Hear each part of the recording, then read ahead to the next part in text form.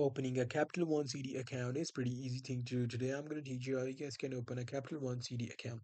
So for that, as you guys can see, I'm on my Google now here. You simply have to search for Capital One CD account open online.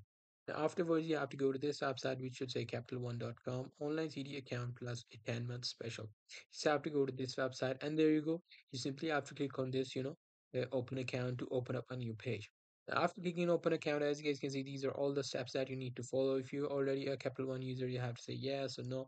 You just have to fill out the information, and at the very end, you will have a Capital One CD account right here.